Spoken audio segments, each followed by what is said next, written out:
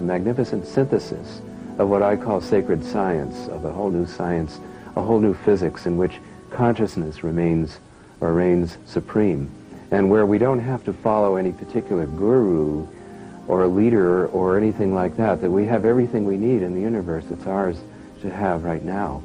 And these are some of the basic essence principles that lie underneath the discovery of free energy.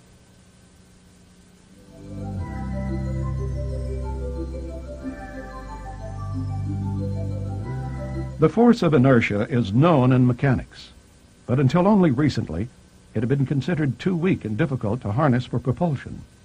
According to some theorists, like Hal Puthoff, inertia, like gravity, is what occurs when we try to accelerate an object against the zero-point fluctuations in the vacuum. We run into resistance, literally. Canadian inventor Roy Thornton has developed an inertial impulse propulsion engine which overcomes that resistance using centrifugal force. It pushes against nothing and emits no exhaust, but it's been calculated to be 20 times more efficient than a jet engine.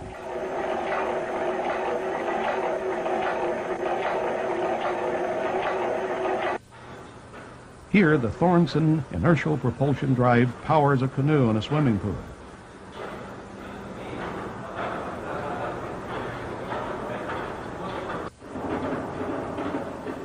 The motor, which is housed in a box, never contacts the water or air.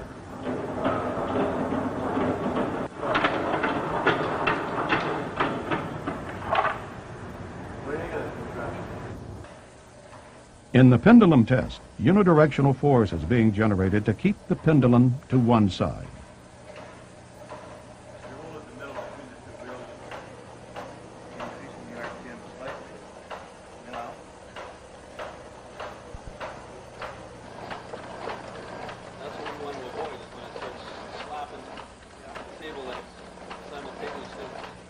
Whether or not we can demonstrate, as I have, with engineering analysis and models that will climb an incline, will pass a pendulum test, in other words, stay on one side of the pendulum consistently, and even power a canoe in a swimming pool, commercialization of that device is still a very difficult road.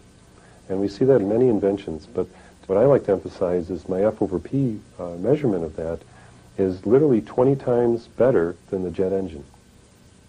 A jet engine, typically a commercial jet engine, the DC-9, I think is the one that I analyzed, has about 0.016 newtons per watt. And this is in the metric system. Now, when we look at the Thornton, he's able to achieve 0.32 newtons per watt, literally 20 times better than the jet engine. Roy Thornton is developing refinements to his system to increase its performance. Unfortunately, like many inventors, even with a U.S. patent in hand, he has yet to find sufficient investment capital to bring his motor to the marketplace. Propulsion force does in fact exist.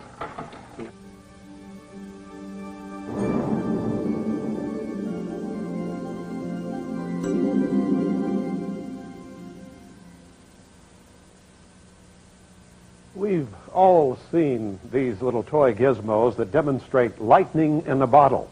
It's the electric phenomenon called plasma discharge. Various inventors, working independently, are coming up with some exotic combinations of gases, metals, and processes to actually squeeze excess electrical energy out of this phenomenon of nature.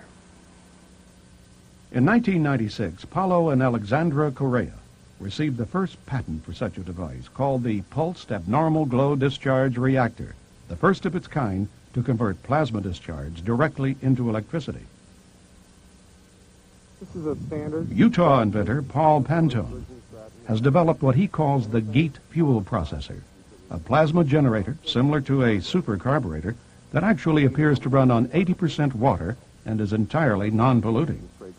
This device replaces the carburetor and exhaust and combines them as one unit, whereas this end of it acts as a miniature refinery, allowing the engine to run on everything from battery acid and water mixed to crude oil right out of the ground.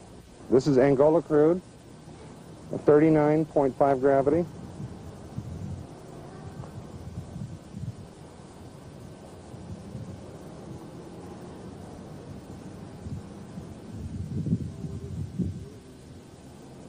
The exhaust coming down goes around and comes out here at the far end. The center chamber draws some of the heat from the exhaust, plus this tube takes some of the exhaust gases, takes them up into the chamber and bubbles them down to the bottom. The bubbles, as it comes through the fuel, are brought up to the top of the chamber, picked up through a tube, and fed up the center of the exhaust pipe. While they're being fed up the exhaust pipe, they are in a vacuum, and there's a heat exchange which occurs. This process has been argued a few times to be either a plasma field, an electro field. We do know that it does have a slight radiation, which is not alpha, beta, or gamma, and we do have X-rays to show that whatever is coming from the unit does get affected different from stainless steel than the regular steel. Go.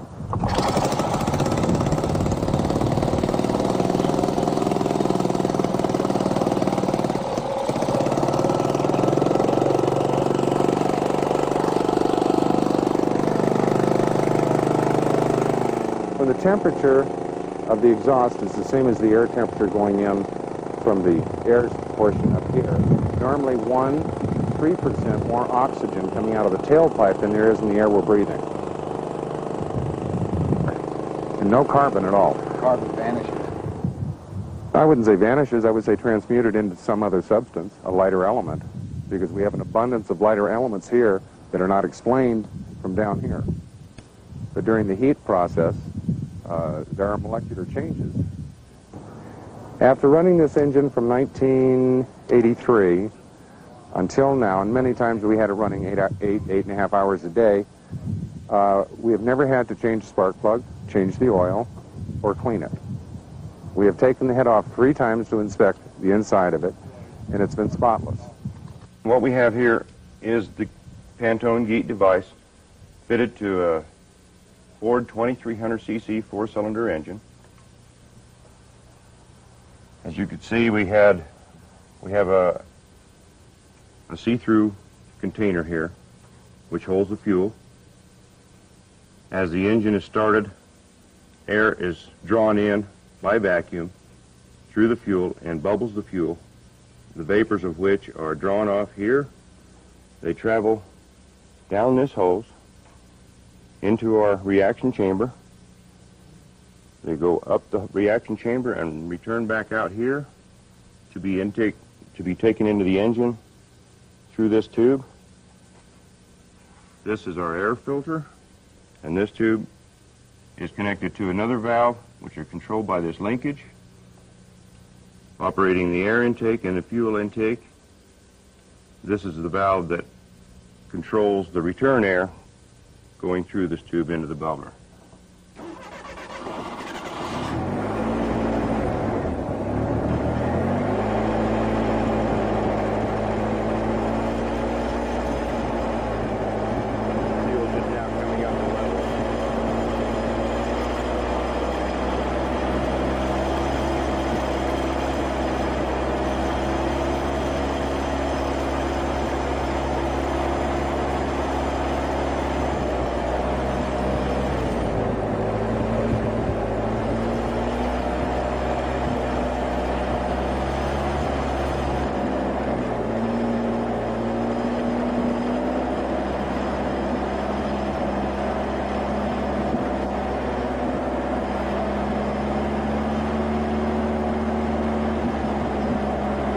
During the testing with the 2300cc Pinto, we have achieved efficiency up to and including 300% of normal.